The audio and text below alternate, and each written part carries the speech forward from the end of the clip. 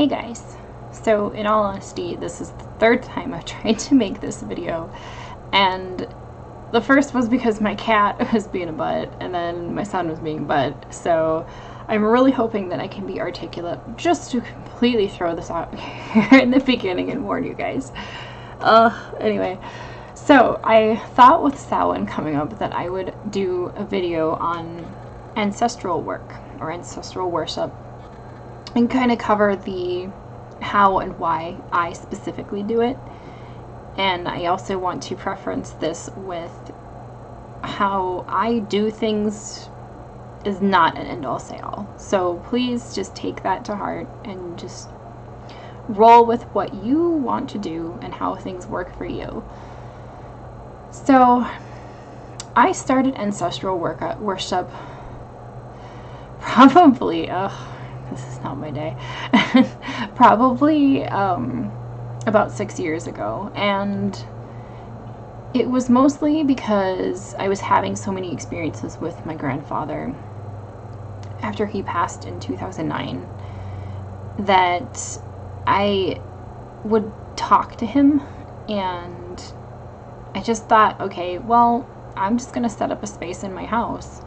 And the other reasons why I wanted to do this is because I was kind of influenced culturally from a few other cultures, one of which being when I was a kid, I have two aunts who are Hispanic, and they would celebrate Dia de Muertos, and so I always found that holiday very fascinating, and I kind of just loved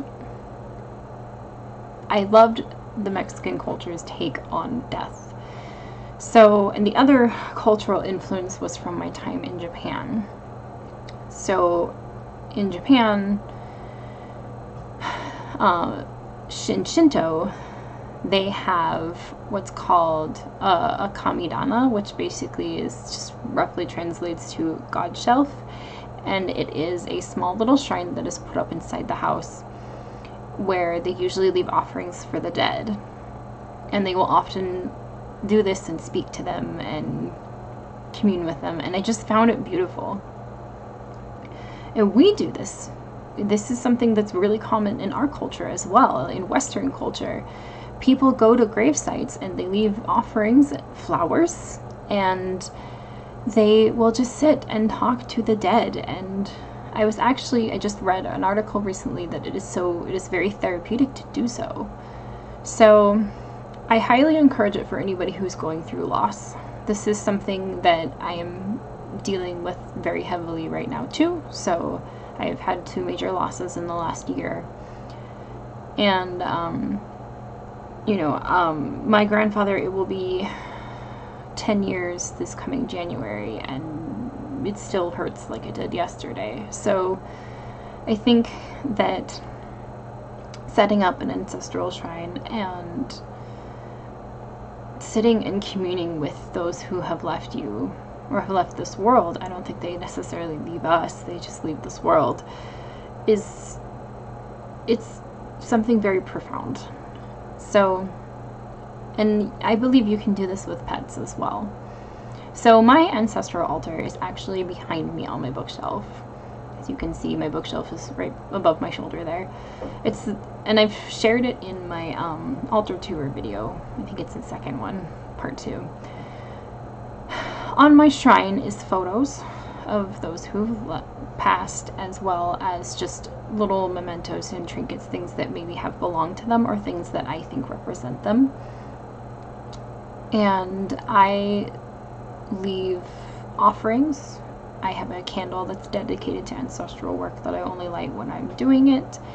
On Samhain, I actually put up an altar on my dining room table, and I have a lantern that I light only when I am either remembering or honoring someone who has passed, or if someone recently has passed, then I leave it lit for the whole day, pretty much.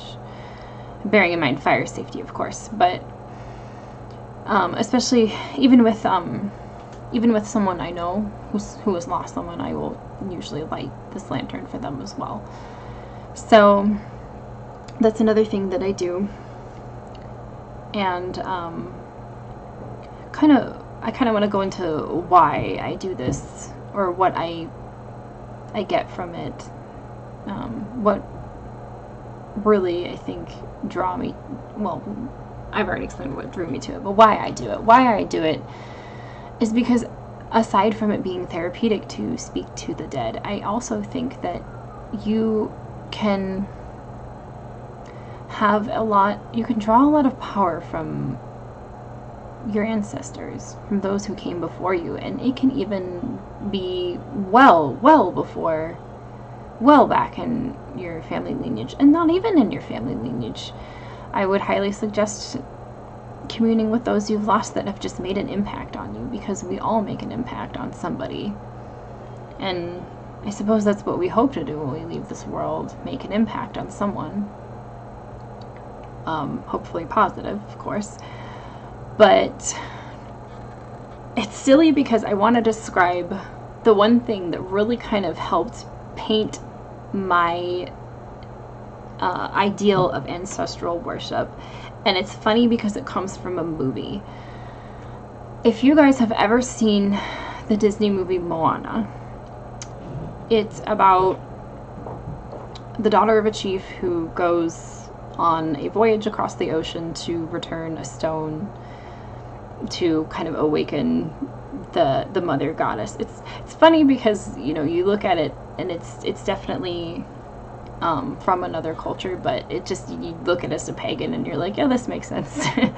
But there is a scene where she is standing on her boat in the middle of the ocean, and her ancestors are all with her, and it's a very, like, I get really emotional watching it. I cry, but I cry at movies generally because I'm so sensitive. But I cried when I saw this because I felt like it, after that, she felt empowered. She felt like she could do the task that needed to be done. And that's what I see when I see ancestral work. That is why I do it, is because having the spirits or your ancestors there and feeling like they have your back and that they can help guide you, that's powerful. It is really powerful. And I feel that it's profound. It gives you a sense of belonging. And I think for those who don't have a strong connection with their family, be it you're adopted or you've just decided to walk away from a toxic family situation, you can still do ancestral work. You can still talk to the dead. You can still be a part of this. It's not exclusive. So I want to definitely point that out too. But yeah, there's a lot of power to be had with it, and I think that it's something that if you're curious to do, I would recommend putting up an altar and having a space in your home that welcomes those who you have lost, and sit and chat, talk with them, light a candle, have some tea, have a drink. My cat just jumped up on my computer. But anyway, this is the one that was being a pain in the butt, and this is the reason why I had to film this video again. But I'm hoping that this makes sense and that I'm not too scatterbrained, because it's really hard to try and make a video and then just try and reiterate again. It's frustrating, but it happens to the best of us. So anyway, blessed be, guys. I hope you're having a wonderful October. I hope you're having a good week. I am slowly preparing for Samhain. It's just kind of a slow build for me. I'm super excited. But yes, I hope this makes sense. You guys are all awesome. Let's be.